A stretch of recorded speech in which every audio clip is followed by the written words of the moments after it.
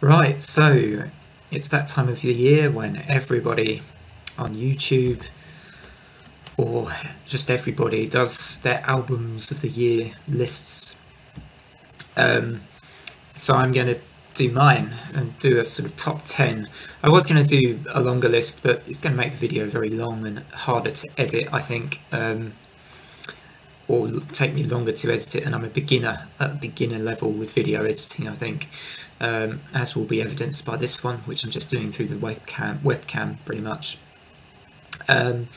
So I do think that it's actually been perhaps somewhat surprisingly an amazing year for music. Again, you know, my tastes are always on the alternative side of the musical spectrum. I don't listen so much in the mainstream, not necessarily because all mainstream music is bad, but it tends to be the kind of music that I can get bored with quite quickly. So I always tend to be looking out for music from genres like metal, alternative rock and alternative pop. And this list of albums, I think the top 10 are still predominantly on the heavy side of the musical spectrum, but there's some really good strong albums out this year, and I would give a few perhaps honourable mentions at the end of some albums which I think deserve a mention that aren't in my top 10 as well. So without further ado, and just to say as well, I think it's good to do, although everybody does these lists, and you know, probably most people don't really care about your album of the year lists, but it's still fun to do it.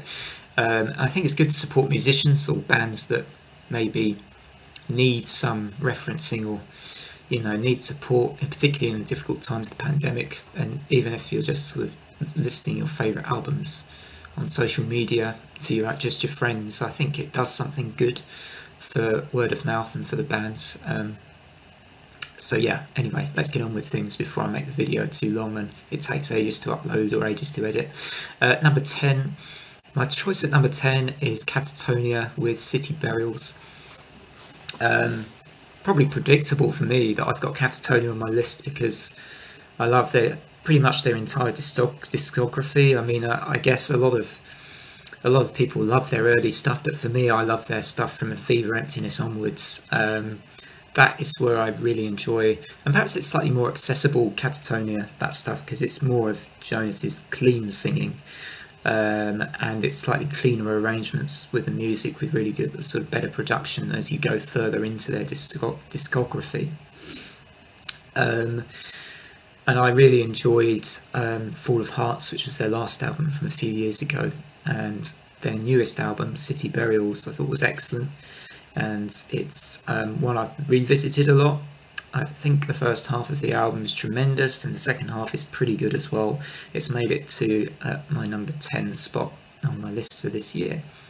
Number 9 is Paul Bearer's Forgotten Days. Paul Bearer have a really strong discography. Their last 3 albums prior to this one were all top notch for me, all 9s out of 10s, if not 10s out of 10s.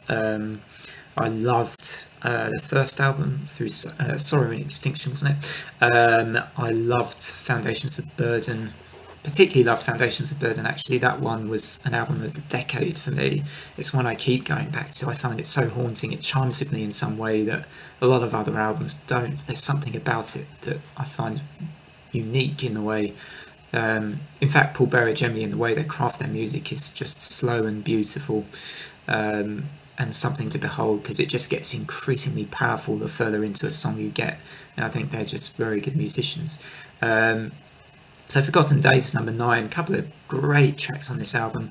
I personally think my favourites are Riverbed, which is the second one, and Silver Wings, which is the really long, more doomy song. I guess because it's so long.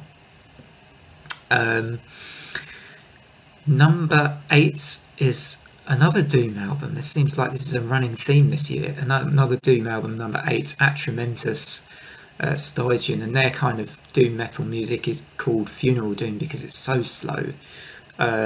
It's kind of like the opposite in a way of the really fast technical death metal, this kind of music, because it feels totally different from that. Really, this album is super atmospheric. It has kind of feels like it's building up and up to something, and a lot of funeral doom can be like that. You don't really feel like you're going anywhere with the music, whereas this album has an amazing climax at the end of the album, which makes the whole of the rest of the album feel like it really pays off to be patient. And there's some really good clean vocal moments in this as well. I think it's just number 8 because it's certainly an album I'm going to be going back to a lot. I think you may be best listening to it in one listen and listening to it for the full 45 minutes, I'd say, than just listening to an excerpt, because to get the full impact of the album, you do need it. It's like one big storytelling. Very dark as well, so be warned, it's a very dark album, is the Atramentus one, but it's superb. Number 7 is Xenobiotics Mordrape. Now, I mentioned technical death metal. This is pretty technical, and it certainly is on the heavy side, on the extreme metal spectrum.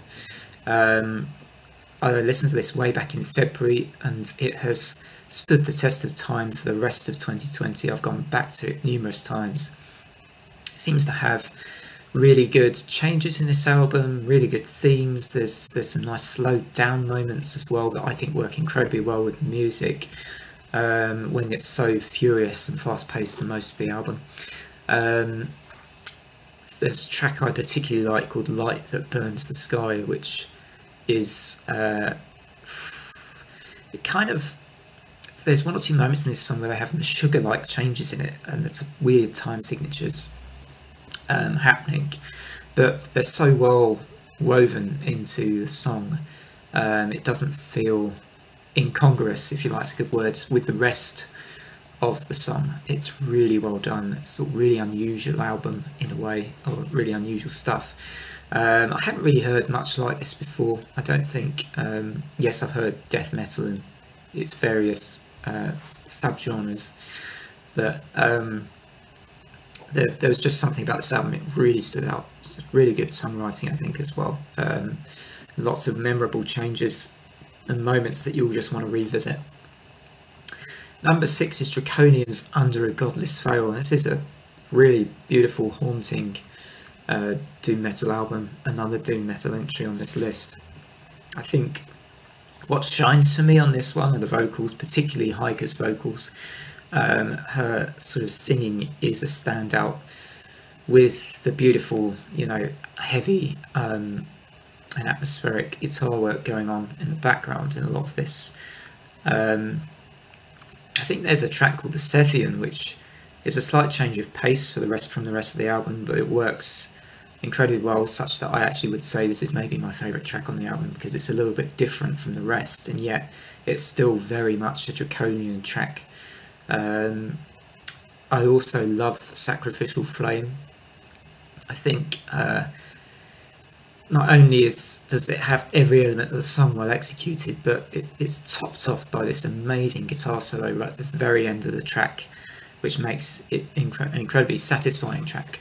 The whole album is very well themed as well, and it's one that I will be revisiting probably a number of times in the future. Number 5 is a band called The Ocean, this progressive metal band with their geological themed Phanerozoic 2. First album was pretty good as well. The other one they did last year, I think, or the year before. Phanerozoic 2 really is something of a spectacle, actually. The second track on the album is the one that I keep listening to. It's 13 minutes long, but not a minute of that 13 minutes feels a drag at all, for me anyway. For some it might, because it is a long track, but all the changes that happen keep you interested. There's a great moment when I think it changes slightly after the first 4 or 5 minutes of the really kind of almost tool-like and heavy part of the song.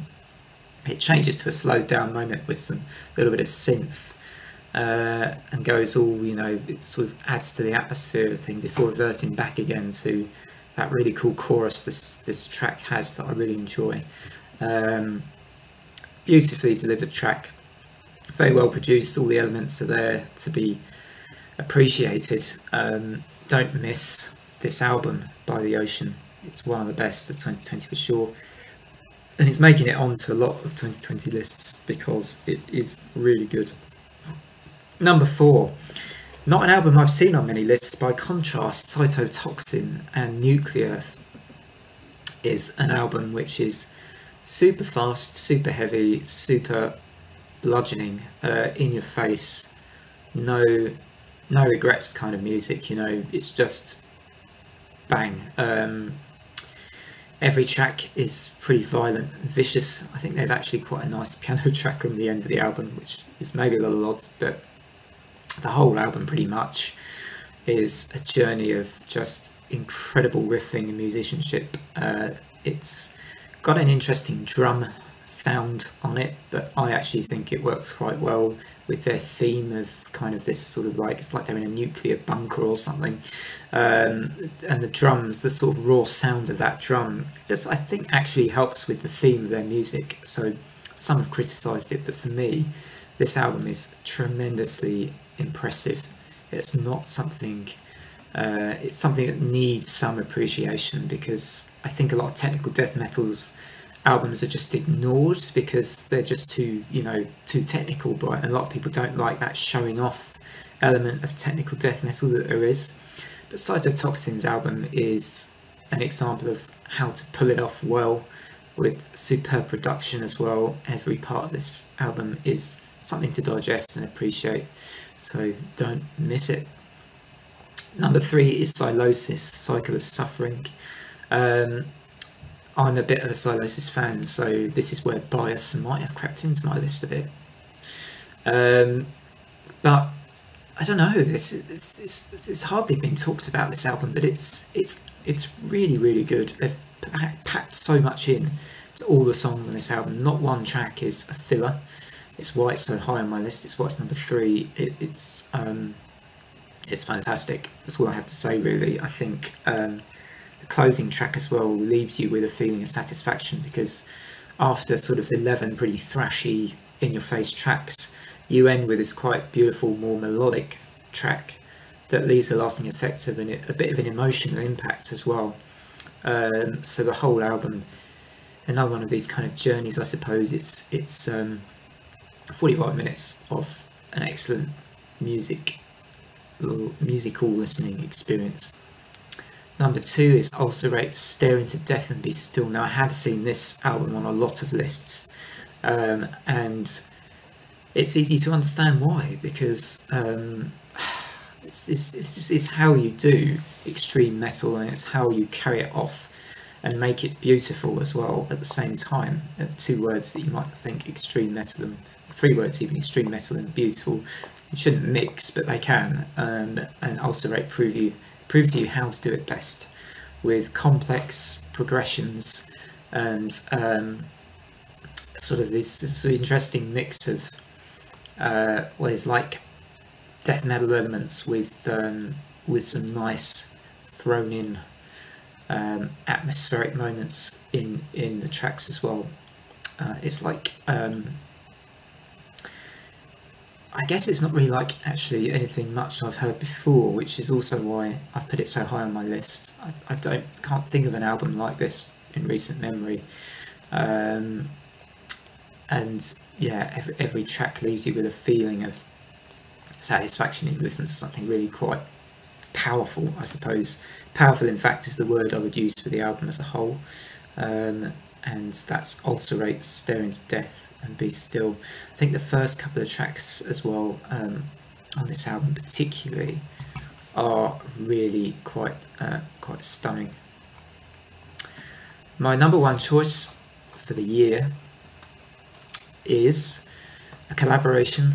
It's appropriate. Sometimes these collaborations work incredibly well, and this is one where it's like it was meant to be. It works that well. Emma Ruth Rundle and Val. Emma Ruth Rundle is known, of course, as sort of a, say, solo artist, but she has a band behind her as well, obviously. She, her voice is unique. People compare her to Alanis Morissette, although, yes, I can hear Alanis Morissette there a bit, but I think Emma Ruth Rundle has a darker feel to her voice, which suits kind of this rock, the rock genre and the metal genre much more, which is why this marriage between these two artists, her band and Thou, this doom metal band, works so well. It's not like anything I can think of I've heard before, and so you've got this interesting mix of this sort of post-rock soulful voice with post-rock and atmosphere, and then really heavy sort of quite extreme metal thrown in as well. So you get this kind of blending of elements which maybe shouldn't work, but they do, and it's why it's top of my list, because I think it's really original, quite besides being a really good album as well. There's a couple of, in fact every track on this is really good, otherwise it wouldn't be top of my list, but I think the first one and the last one are perhaps my absolute favourites. Killing Floor and The Valley, they are sublime is the word, I guess. So yeah, so that's my top 10 albums. I'm going to finish there. I hope you all have kind of enjoyed the list, or you maybe pick out one or two of these albums to listen to if you haven't heard them before, or that you have lists of your own maybe, and feel free to share those. I might check those out. So I'm going to sign out here and bid farewell to 2020 as well at some point soon, thank goodness.